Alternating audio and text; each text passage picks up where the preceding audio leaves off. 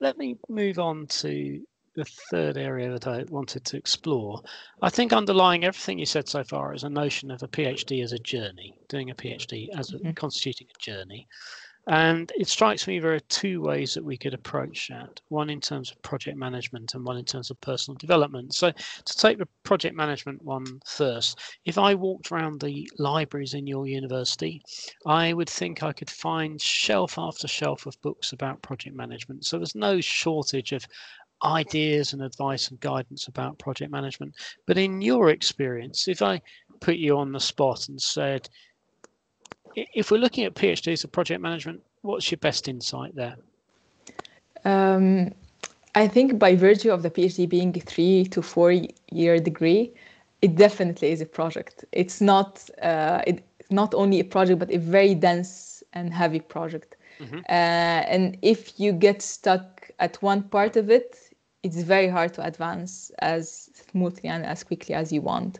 So for me to go into that journey, and any advice I would give my younger kind of colleagues who are maybe at the beginning of their PhD, or those people who are trying to apply for a PhD, is discipline and growth.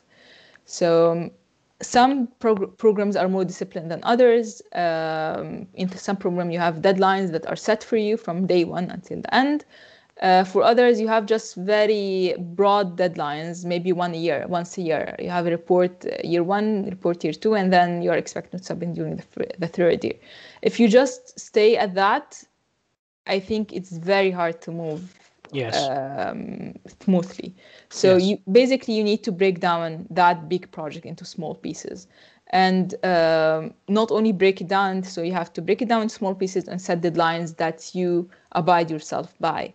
On a regular basis, not again just every 3 months I will submit something. What are you gonna submit during your next meeting with your supervisor?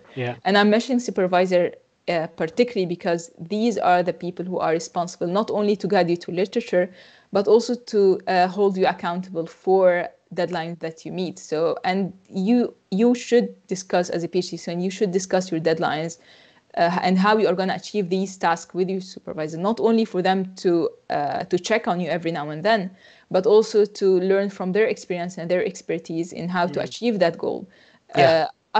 Some papers or some deadlines or some tasks are easier than others. Some of them are very diverse, and you need to get as much help as you can, particularly from your supervisor.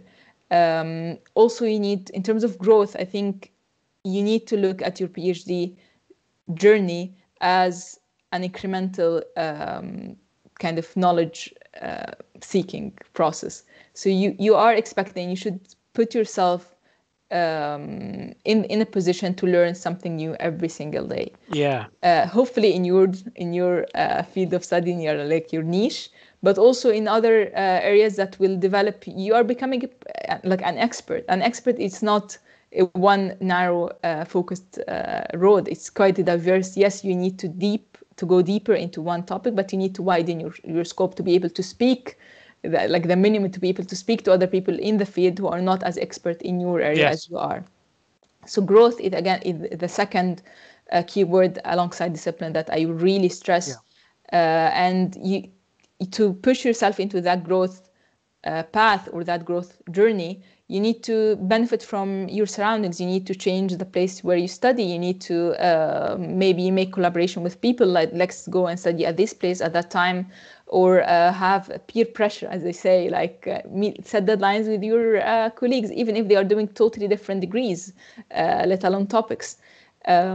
Take breaks when you need. Go to the library at some time. For me, one of the things that I found very funny, other people might find it, or at least other people might find it funny, I find it very helpful, was to go to the library, especially during exam seasons, when all undergrads are all over the place in the library, trying to catch as much information as possible, prepare their essay plans, etc.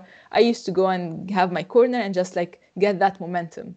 I felt like, because other parts of the year, everything is so quiet, and the PhD is already not that much of an enthusiastic process.